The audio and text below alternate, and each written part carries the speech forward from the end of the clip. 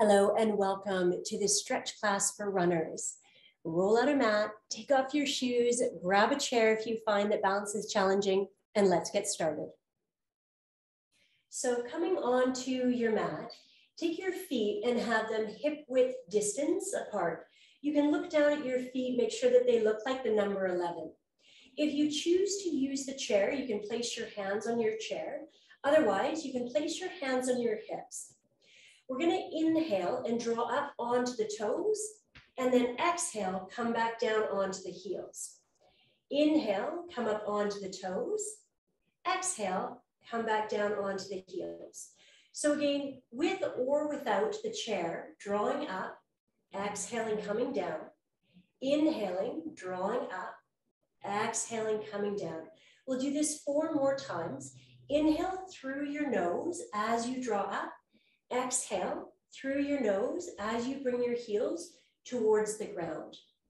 3 more. Last 2, inhaling through the nose, coming up. Exhaling, coming down, or again with the chair, inhaling as you're coming up and exhaling as you're coming down. Now you're going to step your right foot back, and it's going to be at a 45-degree angle. Square your hips to face forward. Bring either your hands to your hips or your hands to your chair and bend your left knee. Now, once you bend your left knee, pull back from your hips. So feel this sense of your hips drawing back towards either the end of your mat or the wall behind you. Now, as you bring your torso closer towards either your chair or towards the floor, you can either keep this bend in the knee or you can begin to straighten the leg. Still though, try to ensure that your hips are parallel to the floor. Now you can be here, or again, you can have your hands at your hips. We're going to breathe here for 8 breaths. So inhaling through the nose, exhaling through the nose. Inhaling through the nose, exhaling through the nose. Again.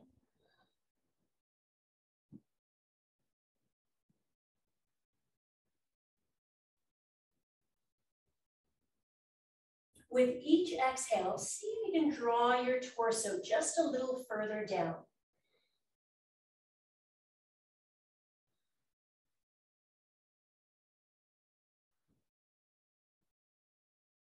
Two more.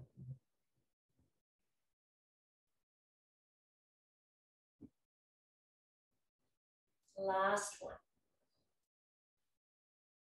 Good. Now on your inhale, draw yourself back up. Still keep your hips square. And now lift your left foot away from your mat. From here, same thing. You're going to inhale, draw slightly back. Exhale, guide your torso closer down towards your floor. Inhale. And exhale.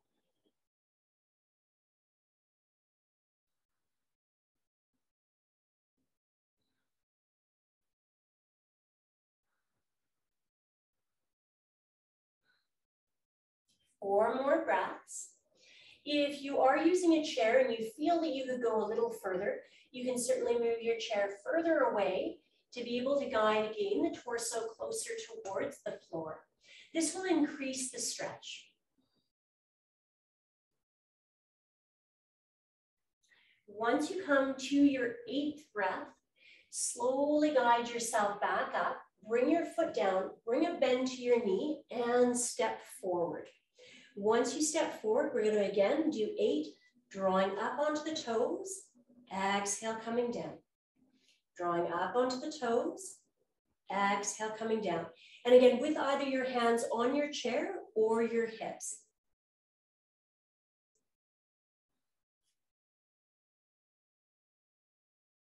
Move with the breath. The inhale's lifting you up, and the exhale's drawing you back down.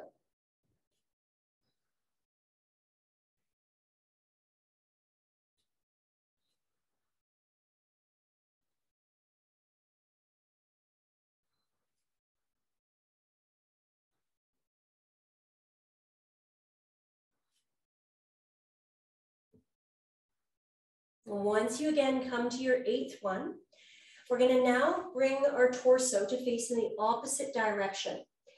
Take your right hand and guide your heel towards your buttock.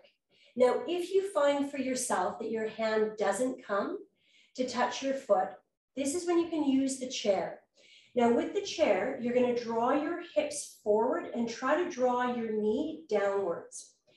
When you do this, you want to ensure that you have your hip and your knee in one line. So in this position, try to think here, you're going to be here as opposed to here or to here. We want to have the hip and the knee, and then using here the shoulder, rather than it rolling in, roll it back. That's going to allow you to have your hand at your foot and to guide your heel towards your buttock.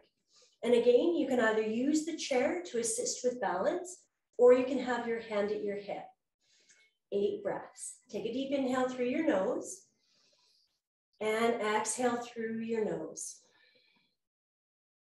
Inhale through the nose and exhale through your nose. And just continue this way, 6 more breaths. Try to still keep the hip and the knee in one line to the best of your ability. And again, inhaling and exhaling.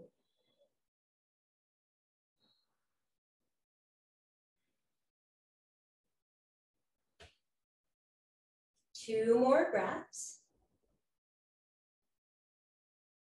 Good. Now on your next exhale, just slowly release the foot. Bring the foot down, and now we'll do the same thing on the left side. So step back with the left foot. Make sure that your foot is at a 45-degree angle. Square your hips forward. Bend your front knee, and then draw back at the hips. Now, as you're drawing back at the hips, once more, hands either at your hips or hands in your chair. And you're going to start to fold in closer towards your leg. Now, either again, keeping the bend in the knee or straightening the leg. Inhale deeply. And exhale. Now again, on your inhale, slowly guide yourself up. And then from this place, lift your right foot. Again, you can have a bend in your knee as you start to fold. Or with your legs straight, start to guide yourself again slightly back as you draw your heart or the center of your chest forward and breathing here.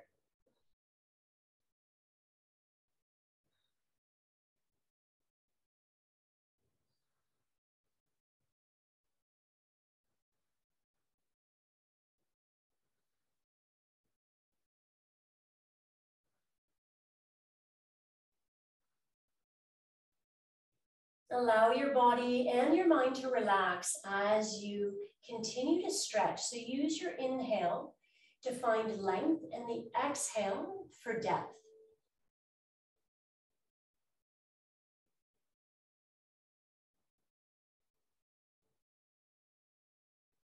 Once you come to your 8th breath, slowly guide yourself back up. Bring your right foot down onto your mat or floor and then step forward. Now, once you're here, we're going to do the same thing on the other side. So taking now the left leg, bringing your hand towards your foot, taking now your heel towards your buttock and breathing here.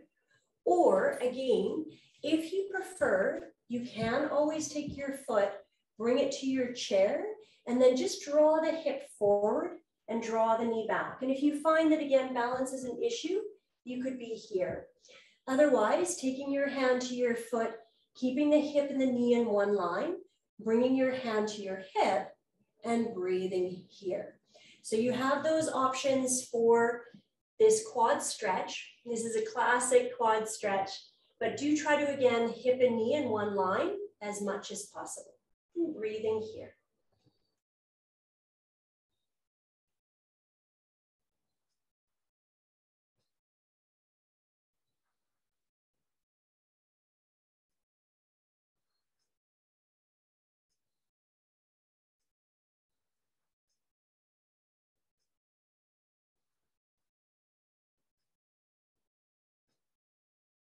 And then when you come to your 8th breath, Just release your foot.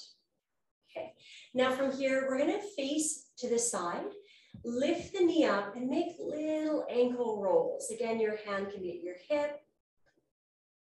And then just simply go in the opposite direction. And then bring your foot down, same thing other side.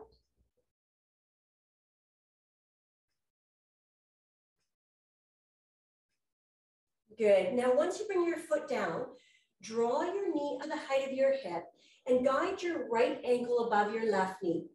Bring your weight back into your left heel and start to sit. Now, if you find that your outer hip is quite tight and this is uncomfortable or the ankle doesn't come above the knee, what you can do instead is a mobility exercise for your hips, which is doing figure eights, which will help to loosen the hips.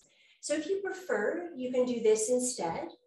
Otherwise, taking again your ankle, bringing it above your knee, drawing your weight back into your left heel and sitting down. Then you can take your hand to your right knee and gently guide it away from you. If you're stable, you can bring your hands and start to fold slightly forward and then guide your hands onto your legs. Keep the weight back in the heel and breathe here for 8 breaths.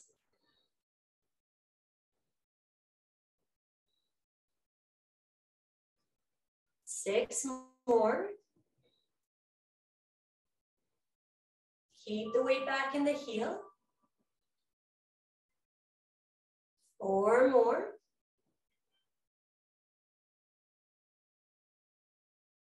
Last 2. And final one, press into your foot on the inhale. Bring your foot down and the same thing other side. So taking now the left ankle, guide your weight back into your heel, start to sit back, bring your weight back, start to sit back. You'll likely notice that on one side of your body, that area where you're focusing is a little tighter than the other. So with the outer hip here, maybe the left is tighter, maybe it's the right. And again, you can start to fold. You can place your hand at your foot, your knee, and breathe in here.